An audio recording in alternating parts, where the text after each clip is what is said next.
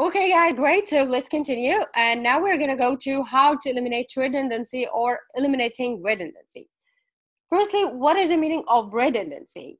Redundancy just means using words that are necessary, and this can be problematic for you readers.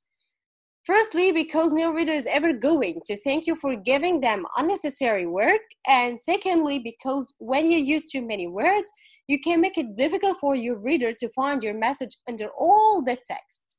Okay? We have three types of redundancy, and the first one is repetitive wording. As you remember, or as I told you before, never repeat a word more than twice, okay? Never repeat a word more than twice. And here we are going to talk about repetitive wording. Now, with repetitive wording, I just mean using the same words more than once in a short space of time in a way which is unnecessary, okay? Now we have an example of repetitive wording. For example, the most positive responses were given by young interviewees. These young interviewees were highly educated. So we have here repetition, young interviewees, okay, and young interviewees again. And this is wrong, okay, this is a fatal mistake. And you should, or you have to eliminate a repetition or any kind of redundancy.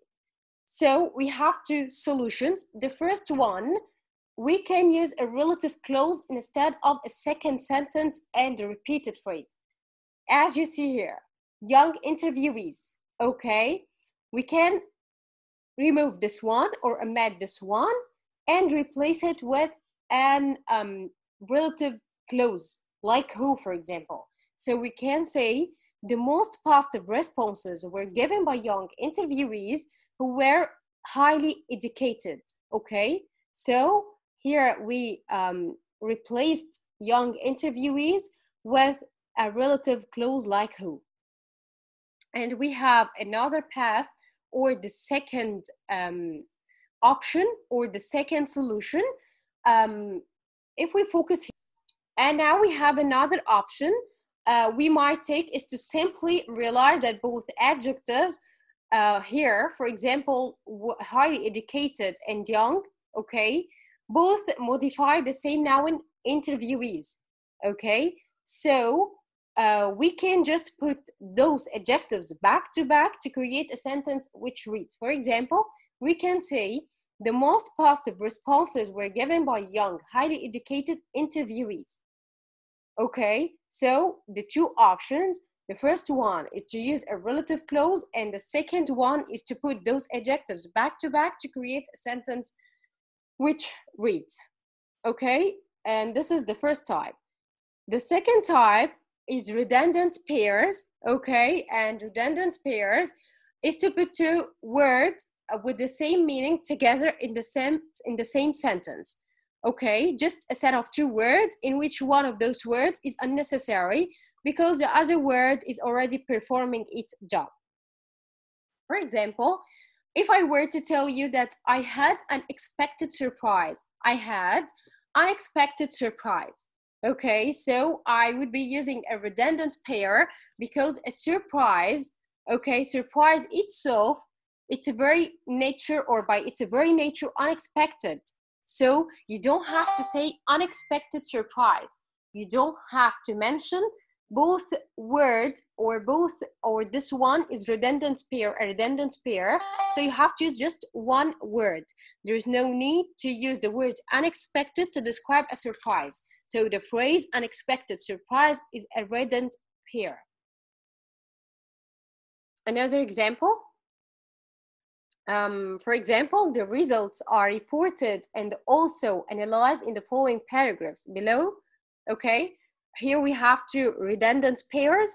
The first one, and also, okay, this one, and also, and the second one, following and below. Okay, the word and already means something additional. So the word also is completely redundant here. Okay, you have to use just one of them, not both. And the next redundant pairing is made of the words following and below, okay, here. Both of those words are performing exactly the same job in the sentence, okay? Both have the same meaning, so you have to use just one of them, not both of them. So for the first one, you can say, for example, the results are reported and analyzed in the paragraphs below, okay? Or you can say the results are reported and analyzed in the following paragraphs. Both are correct. So you have to eliminate the redundancy here by removing one of them. The last type of redundancy, okay, is or for prepositional phrases, like the sentences which include prepositions like in, under, and blah, blah, blah. So what's the problem of the prepositional phrases? Problems occur when writers use too many prepositions in a short space of time, because what commonly happens is that prepositional phrases break your sentences up into lots of little units of information, which makes it difficult for the reader to take all the information in. So let's illustrate this with an example. Here we have a sentence with a lot of prepositional phrases. As you see, our team of researchers studied a large number of samples of water over a period of 3 weeks in January, and in March, we published the results of them. So we have 1, 2, 3, 4, 5, 6, 7, 8, okay? 8 prepositional phrases, okay? So too much in one sentence. You have to eliminate this, so you have to remove it. For example, you can say our research team instead of saying our team of researchers, okay? So our research team studied numerous instead of saying a large number of water samples over a 3 week period in January and in March. We published the results, and in March we published the results, okay? Instead of saying we published the results of them and so on. No, you have to say our research team studied numerous water samples over a 3 week period in January, and in March we published the results. And here is the last type of redundancy: redundant modifiers and determiners.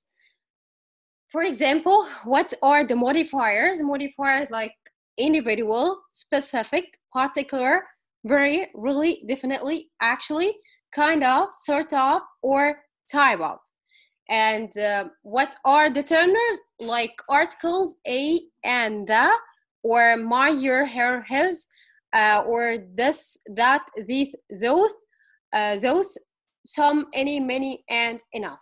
Okay, here are examples of modifiers and determiners. So here we have a sentence which contains several redundant modifiers and determiners. Okay, any particular future study would basically likely yield some similar kinds of results. Okay, particular, basically, kind of, all of these are types of redundancy, and you have to remove or eliminate the redundancy from this sentence. So you have to say any future instead of saying any particular future. No, any future study would likely yield, instead of saying a particular future study would basically likely yield, no, would likely yield similar results directly without saying yield some similar kinds of results. Okay, that's all for redundancy, and I would just like to finish on a note of caution, which is that whenever you eliminate redundancy, you should always be careful not to lose or change any of the meaning from your original sentence. This can be a difficult skill to master, but if you can retain your original meaning while eliminating redundancy, your reader will always be grateful for the better reading experience. Okay, guys? If you have a question, please open your